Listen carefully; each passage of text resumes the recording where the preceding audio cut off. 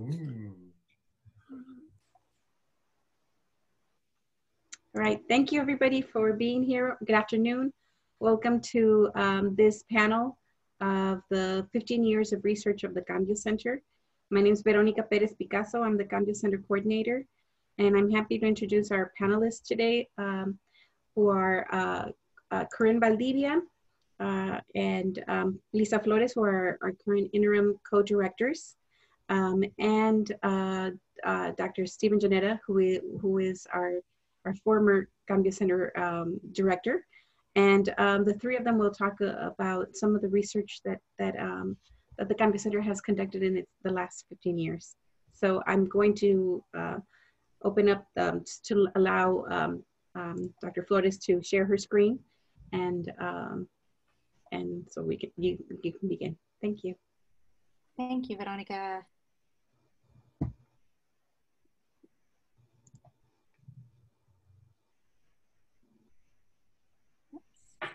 Right, can folks see the screen? Yes. Yes. Yes, and if everybody can have put their microphones on mute, that way we can, the recording won't be distorted, please.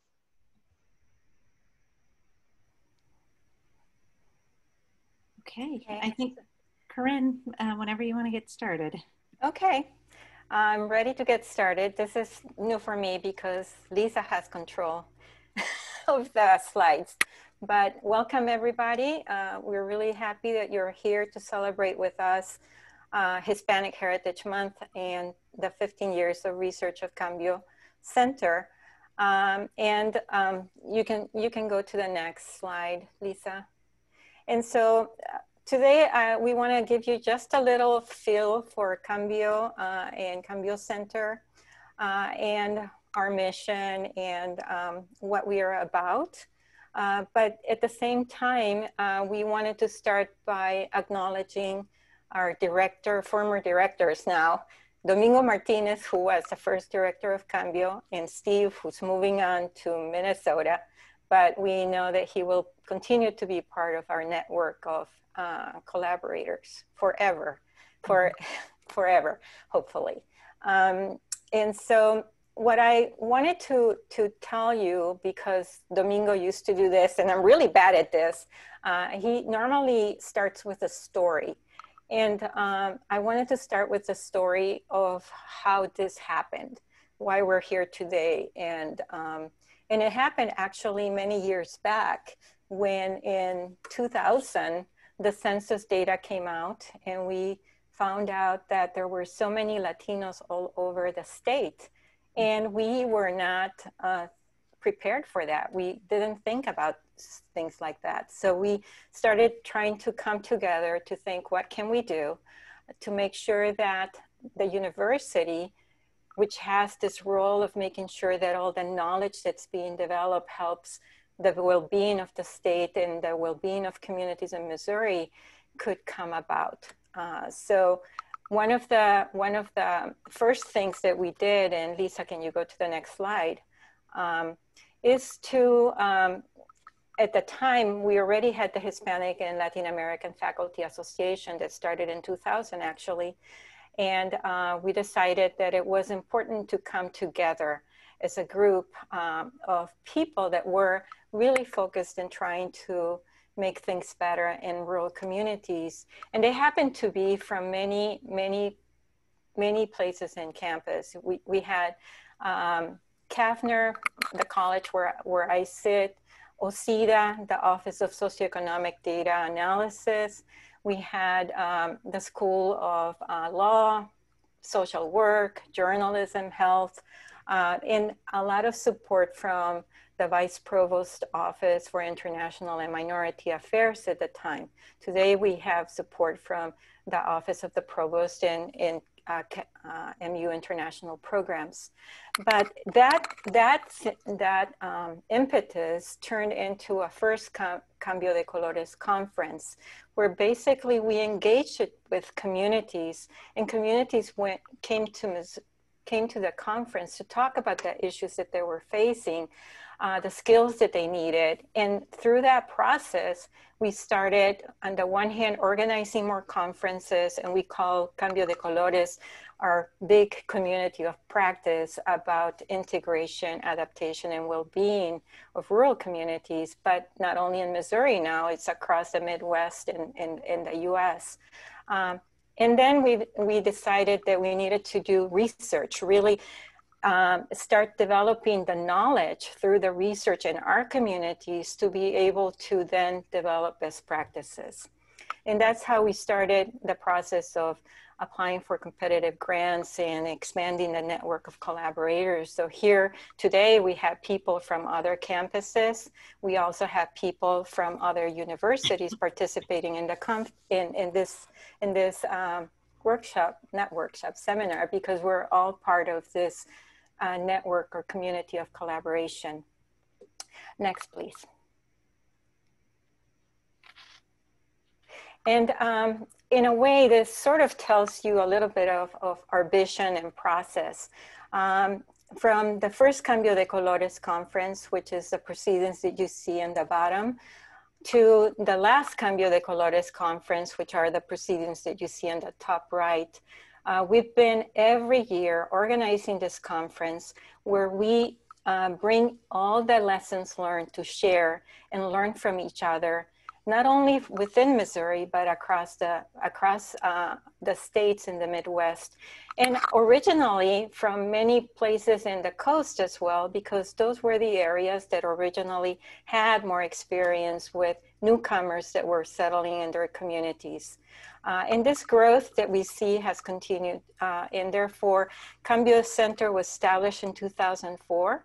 And through that process, we were able to get some funding through strategic initiatives to start the research, and it was the seed grant that allowed us to develop a lot of successful NIFA, National Institute for Food and Agriculture grants, and other grants that we're going to talk about, that were the seed of the research that was going on at Cambio, in collaboration with Alianzas, in collaboration especially with Extension at the university, but through many of the colleges. And also I need to acknowledge the College of Education, as well as CAFNR that continues to support our work, and the Truman School for Public Policy. Next, please.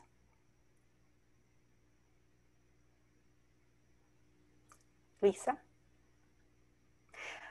Who we are.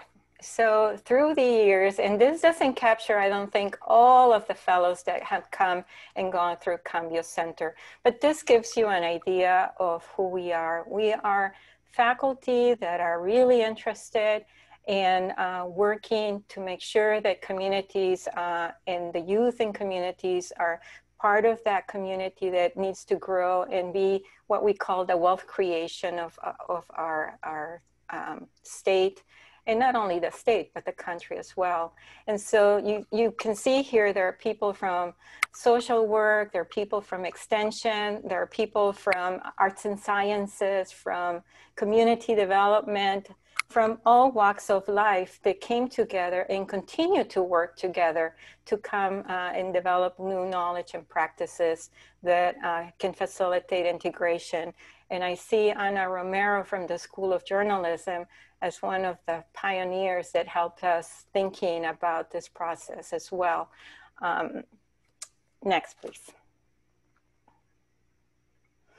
And as we have collaborated through the years in research, along with it, we've worked with students, graduate and undergraduate students, graduate students that have become fellows of Cambio Center. This is a picture of the current fellows of Cambio Center, but as we were looking to the past, we've had so many graduate students that are today faculty members at other universities, not only here in the States, but all over the world.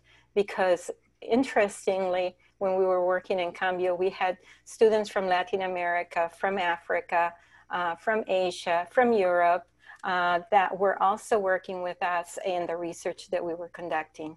Next, please. One of the big roles that Cambio Center plays is, as I mentioned, Cambio de Colores. because that's the opportunity to translate the research and knowledge that we're developing into information that can lead to practice. And it's also the space where we can develop the networks of collaboration, because normally what we found in a context of change is that you need really very diverse networks of collaboration that include the receiving community, newcomers, and many institutions and organizations that have a vested interest in terms of making sure that, for example, the youth are integrated to the communities, that students, that the youth then can come to university and also develop their skills so that they can then go back to their communities in other parts of the country to make a difference in terms of facilitating integration.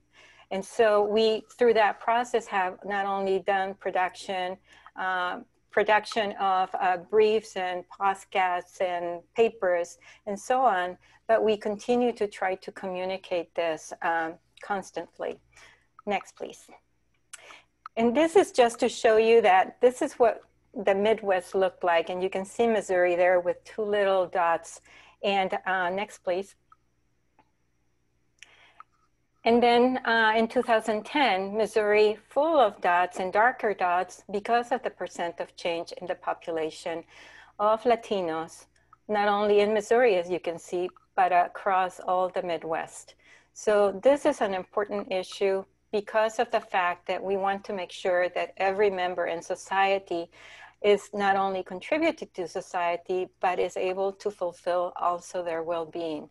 Next, please.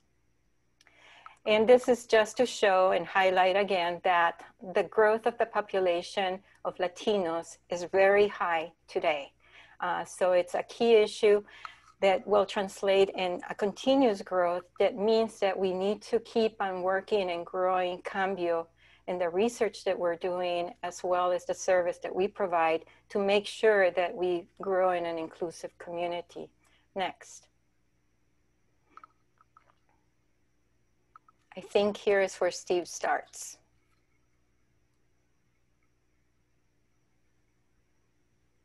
It would help if I unmuted my microphone.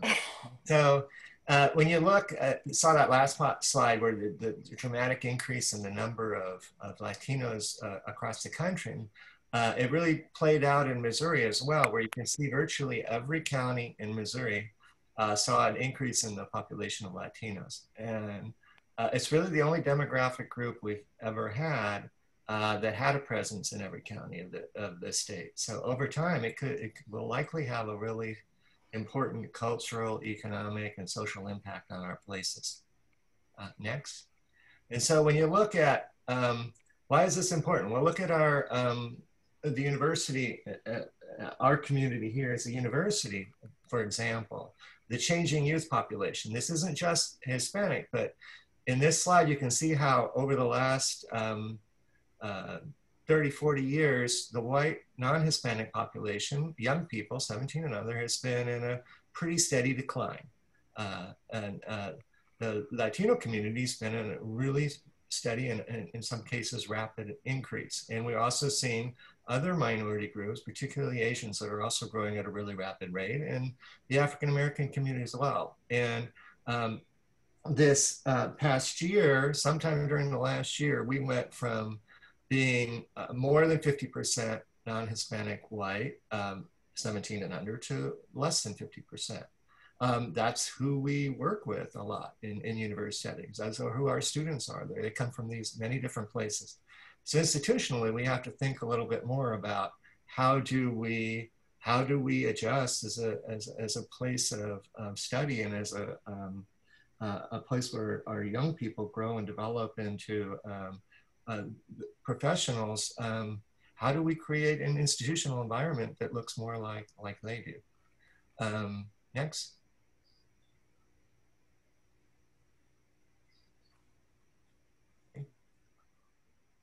This goes back to Corinne or Lisa. Next. Mm-hmm. So we'll start sharing a little bit of the research that Cambio does and a little bit of the approaches that we've used. So in this, what this diagram is showing is the approach that we use. It's approach that it's building first through participatory research, focus groups, photo voice, case study research, building up the concepts and notions that we then use to translate them into actual questions that we can also use in surveys. So we do the qualitative analysis and research, and it also feeds into what we're doing with our survey research. And what we are basically then doing is turning those knowledge that comes out of the qualitative into the quantitative research into information that goes into an appreciative inquiry process. So there is always this feedback process by which the knowledge that we're developing is then shared with the stakeholders to get feedback to see how we can really communicate what we're learning next.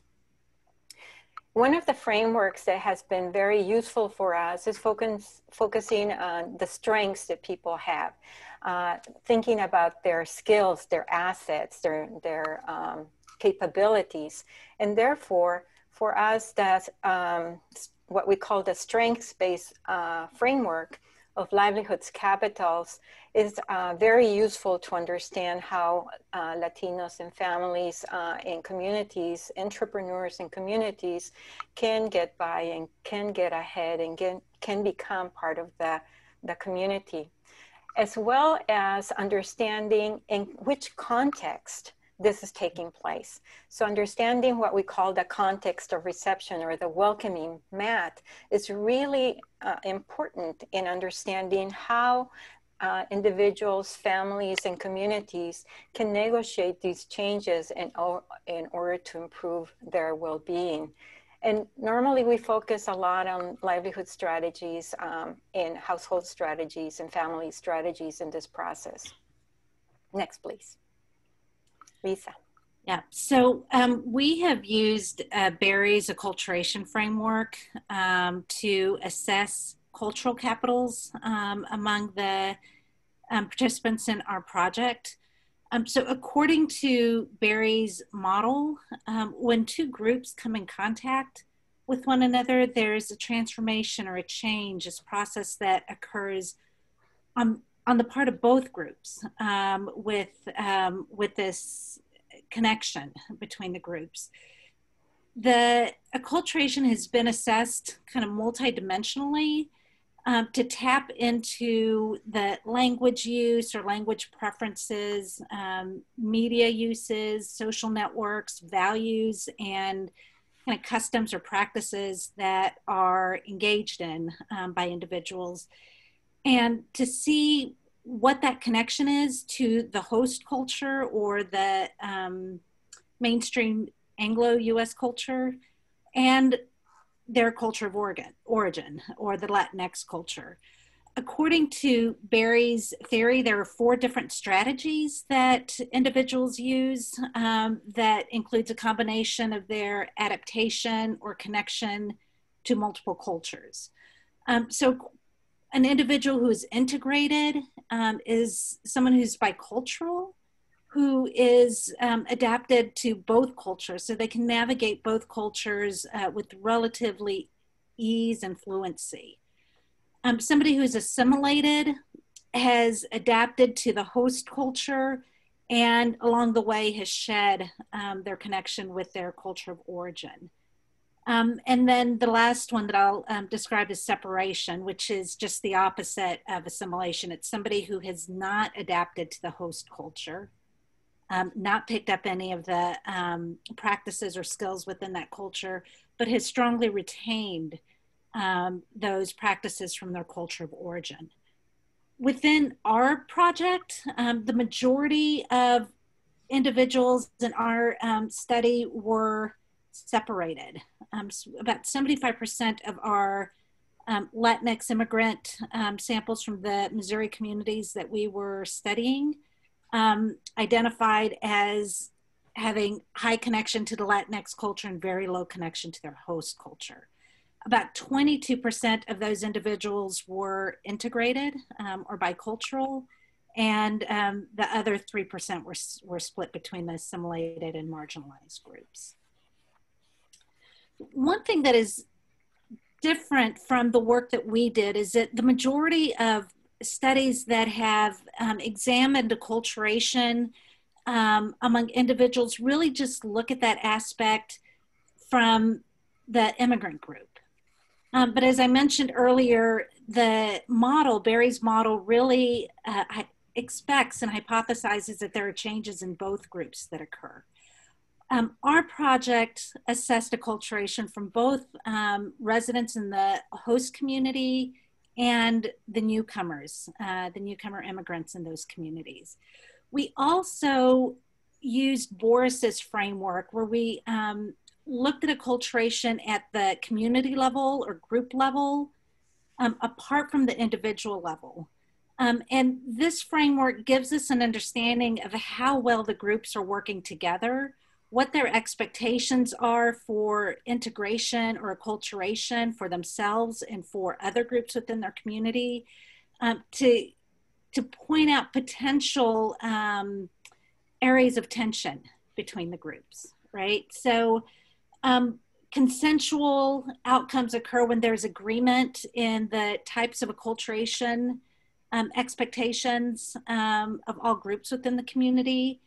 And at the worst are the conflictual, where there's no overlap and complete opposite expectations in how individuals and members of the community are going to acclimate or acculturate into both cultures.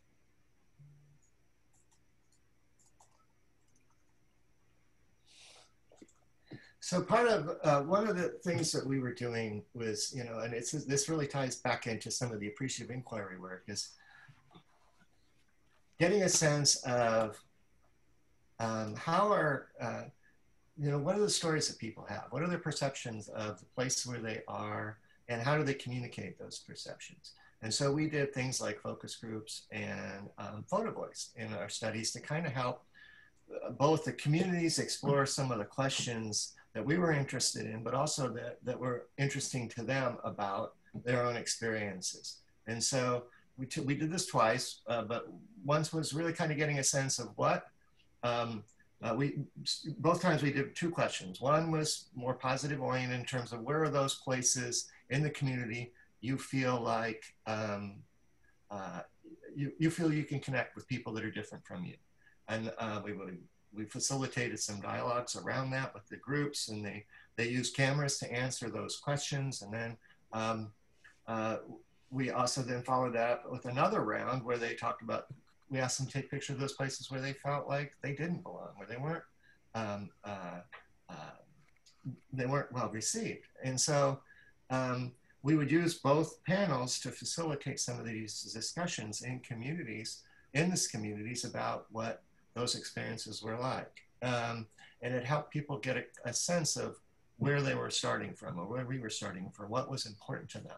And they also start to see conflict in some of that too, in terms of perception. Some would see, you know, a place like a Walmart would show up both as a place they felt safe going and comfortable going, but for some others, they felt like maybe it wasn't such a safe place and it wasn't such a welcoming community. And then when we were working with both the receiving community and the Latinx community, we did that with both groups, and we could see how each group kind of compared in terms of their own perceptions of this, of the place where they were learning. And it's really those kinds of perceptions and exploring those similarities and differences that help people begin to move and think about more curiously about what their experiences really mean for their own development. The next. And so in the appreciative inquiry process, what we were doing was, at the time, you know, the research model was really about engaging with the communities, getting a sense of what their stories were, like we were doing with the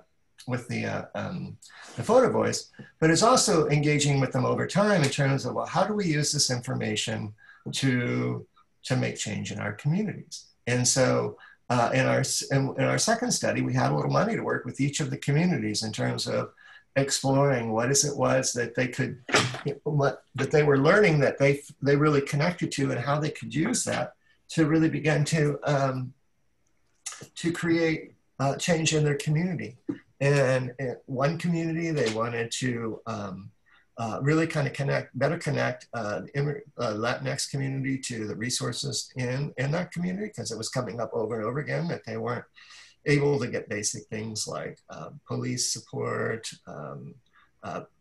city services, and some of those kinds of things. And so we started connecting with folks in those communities, and they began to host resource fairs. And in that first year, we had over 450 people come to that initial resource fair. And out of that grew this whole local community effort that's still going on now today, and it kind of morphed itself into the Cambio of the Ozarks.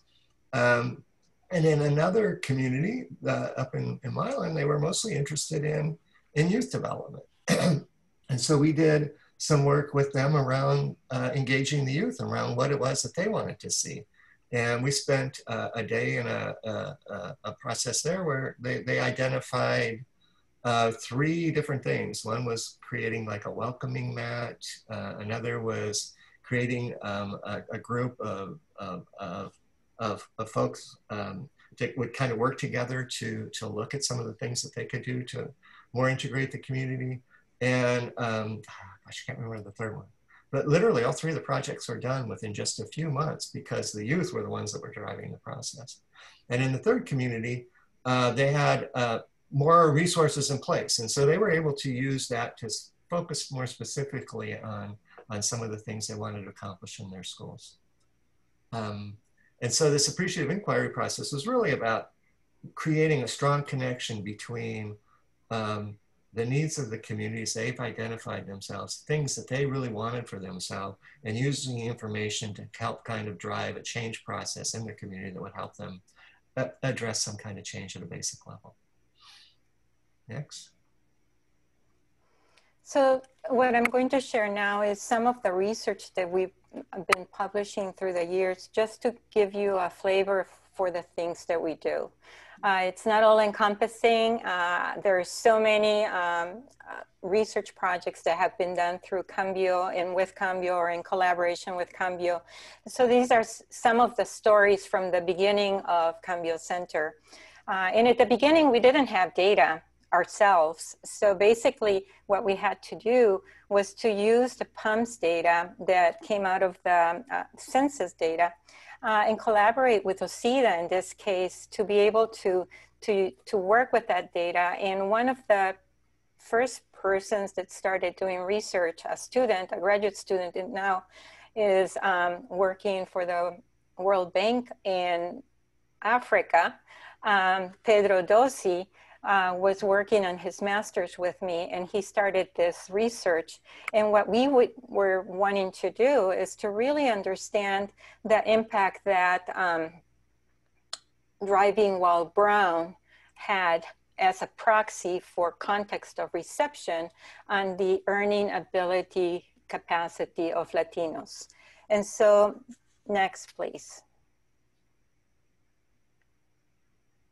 So, oh, sorry, get back. So through that research, what we found was that actually the context of reception, driving while brown, had a negative impact on the generation of earnings for foreign-born Latinos. And we also found that being able to speak 2 languages well was a factor that contributed to the earnings of Latinos that were foreign born.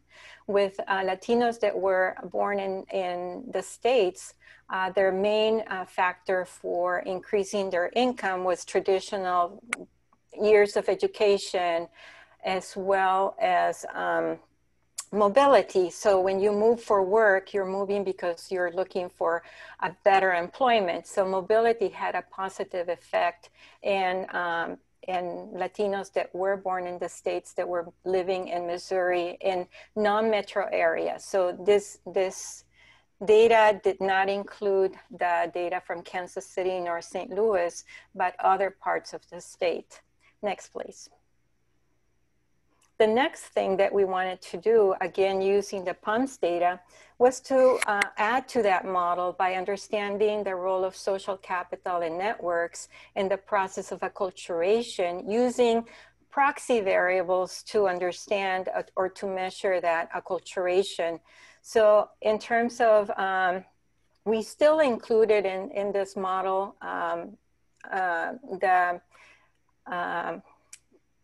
context of reception by using the Attorney General's data on stops, the disparity index on stops while driving in Missouri. And we found again that disparity index on stops by driving while brown in Missouri had a negative impact on both Latinos born and not born in the States. We also found that actually the mobility of Latinos was a negative impact on their earnings. So Latinos that were moving, that were foreign born, were moving because they were having to live that community and not necessarily because they had found a place where they could earn more for their work. And we also found that speaking English and Spanish, being bilingual, had a positive effect on earnings. And one of the lessons learned from the work that we did was that it was important to encourage bilingualism if possible, so that the children wouldn't lose the language of their parents, because in later years, they actually had a good, positive income effect. Next, please. As we were doing this type of work, we were also working on case studies, and Ann Dannerbeck and myself were actually going to rural communities and interviewing women that were working in 3 different areas of the country and of the state. We were in Branson, in Milan, and in Sedalia. In these case studies, well, the story was also that we were going to try to go and look for work, and I was going to ask for work and see if that I would get a good paying job, and she would try the same thing with the same person, and we were going to compare notes, but we didn't do it because we didn't have IRB for that type of research. But what we did find when we were looking at the work, what was coming out of the stories of women, is that they were, in terms of well-being, they were feeling better than where they were coming from. Obviously, many were coming from other parts of Latin America, but many were coming actually from the big cities in the U.S., and feeling that they were getting ahead because of the fact that they were living in a place that was less violent. They were living in a place where their children had an opportunity, and that was important to them, as well as having work. What we found also was that they were not getting ahead, just getting by when it came to making money, making a living. So those were some of the lessons, the first lessons that we were learning in terms of what was going on with Latinos and their families. And the reason we wanted to look at women is that in the data that we analyzed before that I showed you, consistently, being women, being gender, being female, had a negative impact in income earnings. So it was important to understand what would be the traits and contexts in which women could actually get ahead while being Latino. Next. So we did, Corinne had mentioned some studies where we looked at income earnings and predictors of income earnings. Here we looked at job satisfaction as an outcome, which is a more subjective outcome that assesses individuals' happiness, their satisfaction, how meaningful their job is. We found that with the Latino immigrants in the 3 communities that we sampled, that higher levels of ethnic identity, higher levels of Anglo acculturation, and lower levels of perceived discrimination experiences within the community were related to higher job satisfaction among the participants in our sample. So this has implications primarily with employers within these communities who are employing immigrants. One of the recommendations that we took back to the communities were providing opportunities for training in English language learning for their immigrant employees. There are a lot of barriers for immigrants in the workplace or in settling within communities in the Midwest, and language is one of the primary barriers that they experience. So if there are opportunities to integrate language learning workshops or trainings within the workplace that can accommodate these workers, there's a likelihood, an increased likelihood that these individuals will maintain and be retained within their jobs based on their satisfaction.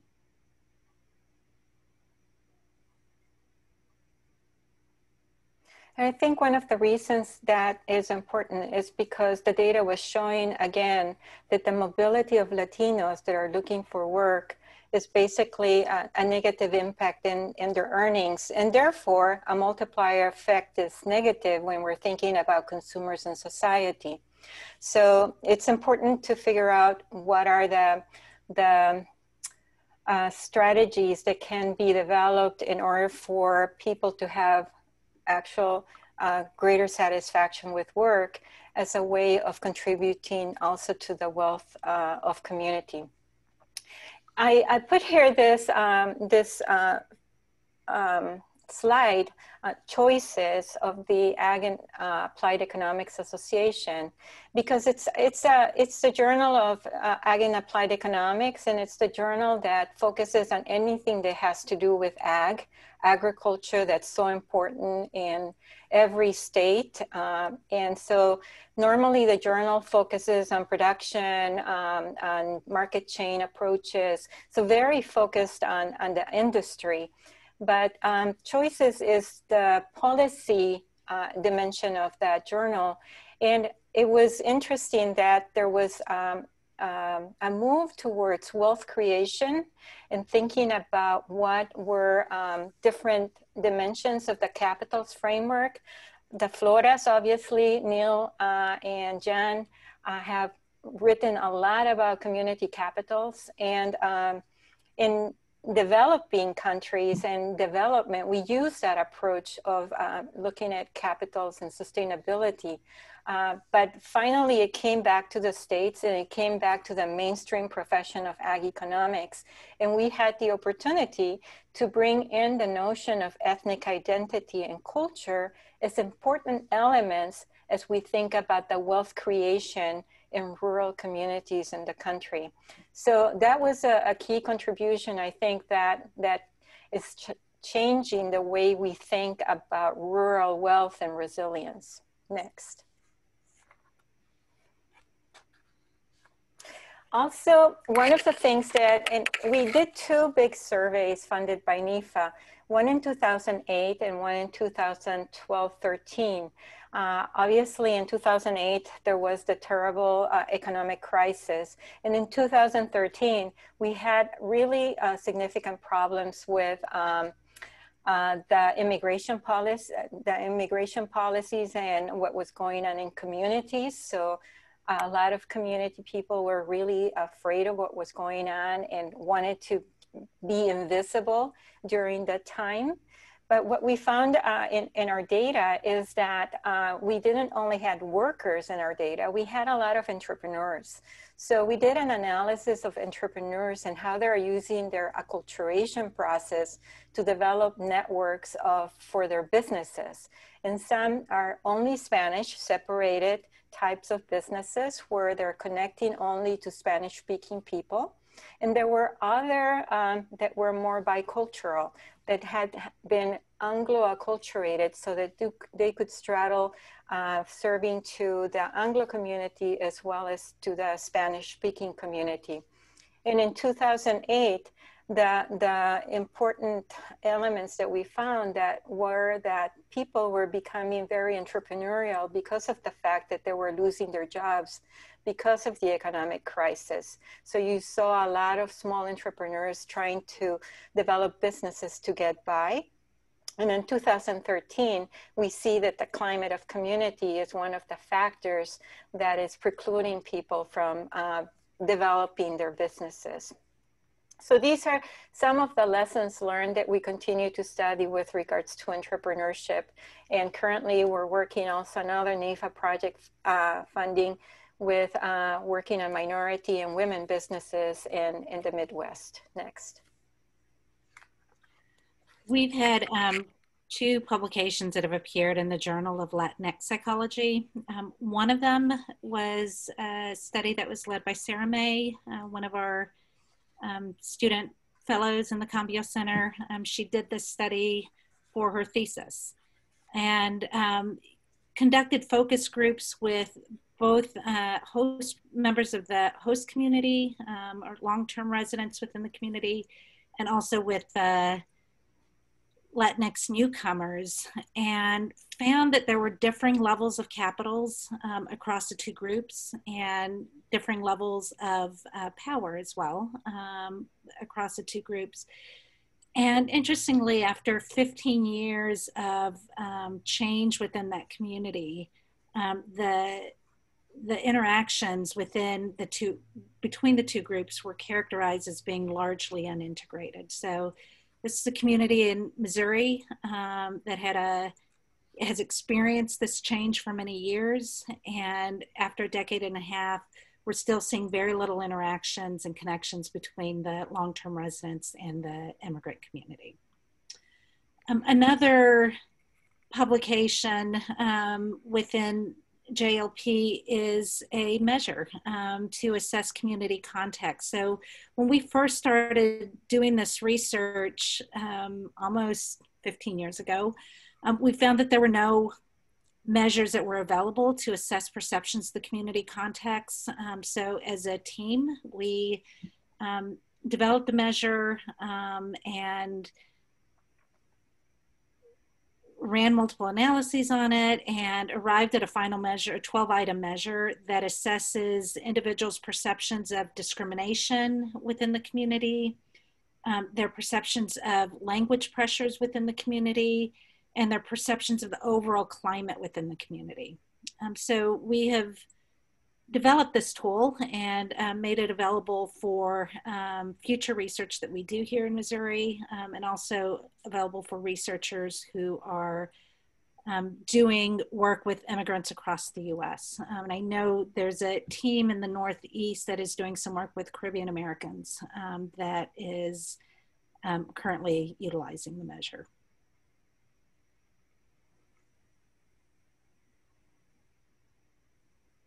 I'm going to talk a little bit about some of the work we've done in both the health arena and in agriculture. So in health, a number of years ago, we were working with the Central Latino here in town, and we were able to get some funding to implement a Promotoras de Salud program, which was really about hiring, training, and using Latinx health workers in the community, connecting, doing education programs, but also serving as connections to help people access healthcare. And one of the things that we saw coming out of that, and we were able to fund it twice, and ended up having funding for about 4 years to do this program.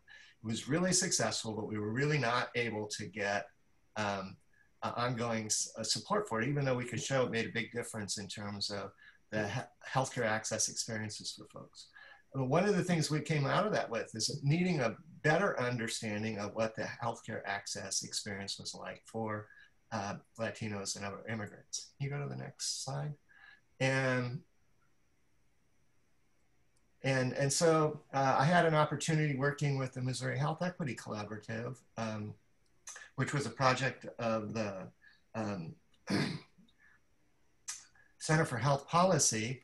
We were able to get funding that included doing some work with immigrant groups, not specifically Latinx, but it included Latinx groups, to understand their experiences trying to access healthcare. So we did 6 or 7 different groups, including Latinx in the Kansas City area and in rural Missouri. We did interviews with folks to get a sense of what it was like for them to access healthcare. And then we talked to providers around the state also to get a sense of what it was like for providers to access healthcare. And a lot like in the other projects Corinne had talked about, we were using these things to kind of get a sense of what is it we really needed to ask a broader population about. And so we were also able to do a survey statewide of the Latinx community, looking at what that experience looked like for them. And we used some of the measures that we've been developing, like the acculturation and climate numbers, to get a sense to see if those things had an impact on people's ability to access healthcare. But we were also able to use these interviews that we've been doing to get a sense of what that might look like. And in this particular case, when we were talking with the health providers, they would say things like, we prefer that they're not supposed to use translation from family members, but it's up to them. They can do it if they'd like to. They like that better than the phone, the interpreter phones, and almost all the health providers really hated the interpreter phones. And they kept saying, well, you know, the immigrants don't like that either. And then in our data, actually the opposite is true. If you look here, the second most comfortable way, instead of having a professional interpreter, is having a phone interpreter. They're actually quite comfortable with that. But if you look at it, they don't get that opportunity very often. And then you look at family members, they're comfortable with children doing that, which we know they shouldn't be doing. But when we think of other family members, they really, really are uncomfortable with that. And so even the children, you know, a third of them, almost a third of them aren't comfortable with that. And another 30% aren't really don't really have an opinion about it. So the idea that we're able to take a look at some of these things in a variety of different formats and get a sense of how these things impact how we're doing business in terms of connecting people to these resources, I think was really important. In addition, we were able to use this data to really look more closely at things like social capital, acculturation, climate, and we had a student do her dissertation work on some of that, looking at health insurance as a proxy for access to healthcare. And it turns out, you know, if you don't have health insurance, you don't have access, particularly if you're Latinx. Next slide.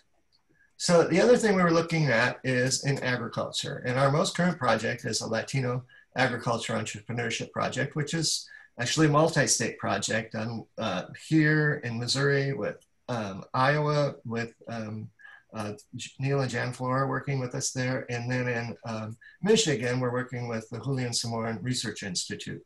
And so a number of this kind of work comes out of a number of projects that we've been doing that kind of led us in this direction. Can you go to the next slide?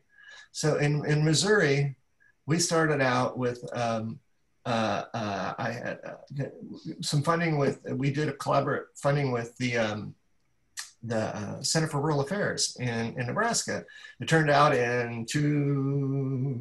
think it was 2010, Nebraska and Missouri were showing the really rapidly increasing numbers of Latinx population, but in the ag census, they're showing decreasing number of Latinx farmers. And so we got some funding to see if we could figure out why that was. Well, one was that they weren't really good at counting farmers. But the other part of it was that there were a lot of people going in and out of business quite a bit.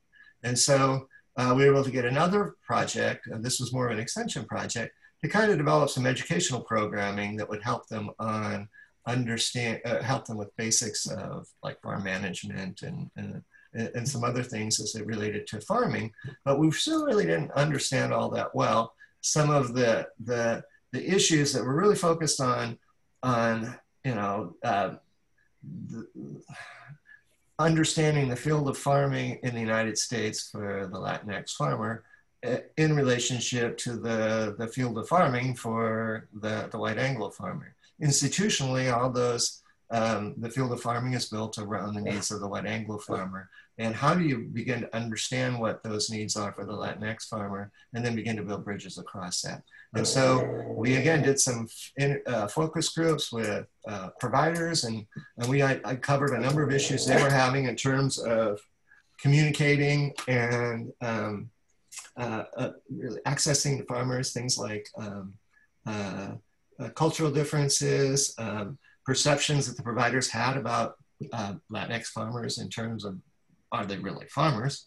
And then working with the Latinx farmers in terms of getting a sense of what it was like for them to try to access those resources.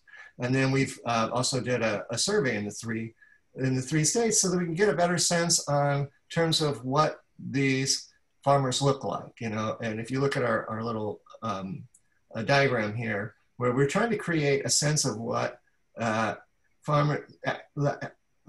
Latinx farmer looks like and needs in terms of their development as farmers in the field of farming. And so trying to get a sense of what does it look like for a farmer that's new to farming and accumulating the resources and assets they need to grow their farm. What does it look like when they're trying to move from being a farmer that has some resources but isn't able to make a living at it? And what does it mean to move from, I'm making some money at this, but how do I do this full time? And so we were looking at some of the characteristics, and we're kind of analyzing that data at this point in terms of trying to figure out what those key elements are. And we've been working back again then with the providers and others to get a sense of how our research then can inform their practice in terms of working with these farmers. The next. So I'm thinking that we might stop here, Steve. I think we've given kind of a good kind of breadth of the research that we have done and some of the products in the group, so that we can have just a few minutes for Q&A from the team or from the audience.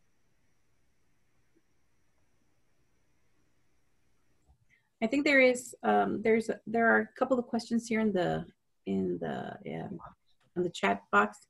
Jorge asked, have you found an increase in gang enrollment due to the increase of immigration to the Midwest?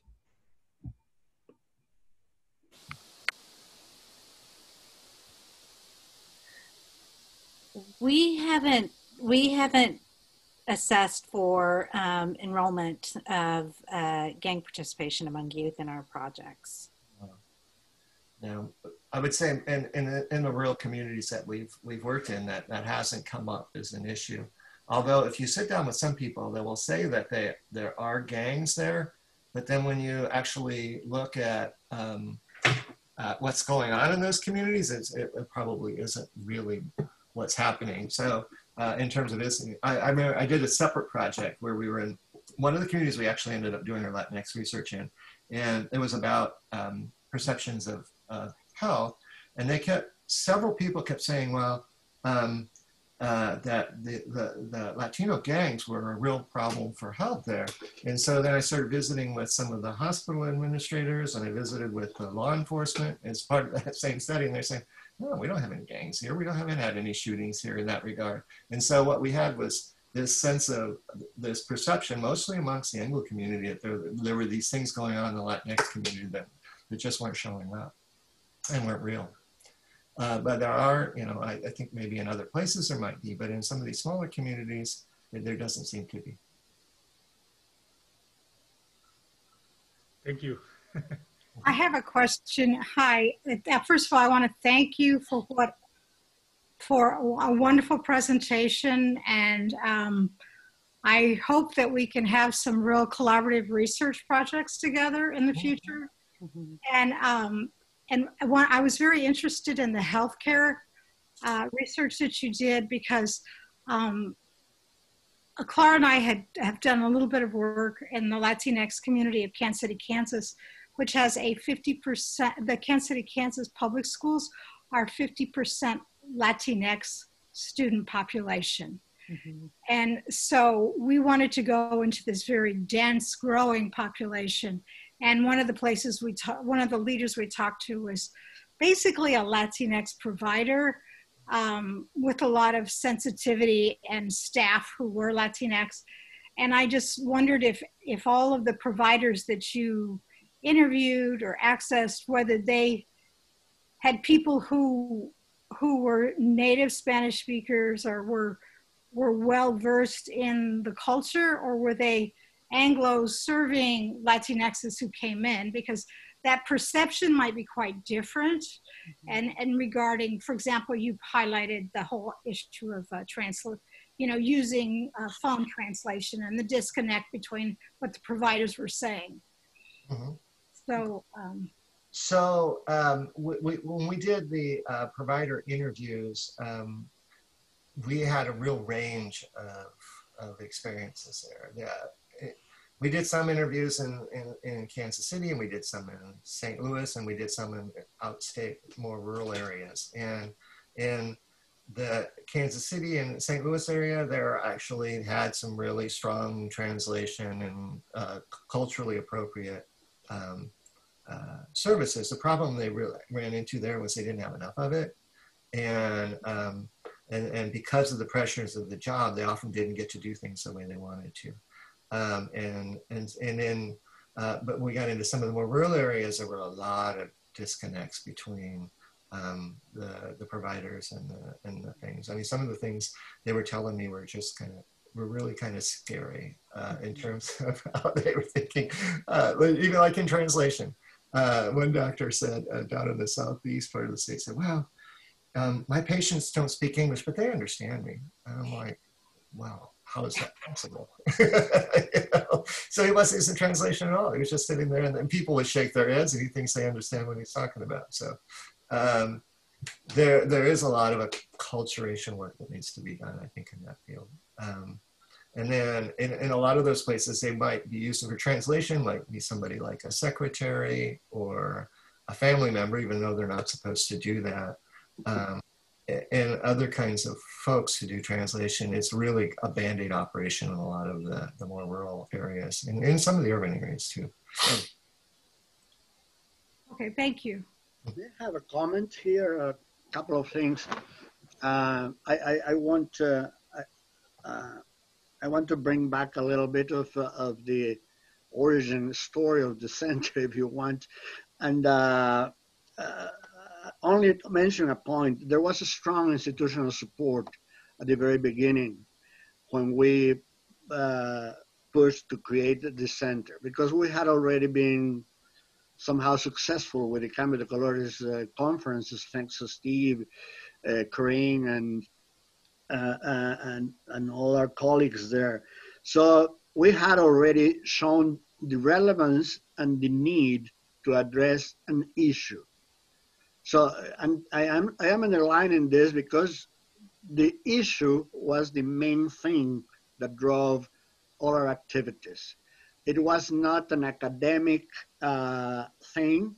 It was an issue with the state, which was the growth of the Latino population. In other words, it was a typical land grant response to a matter that affected the state. In that sense, being an issue-oriented thing, it brought people from different disciplines from the university.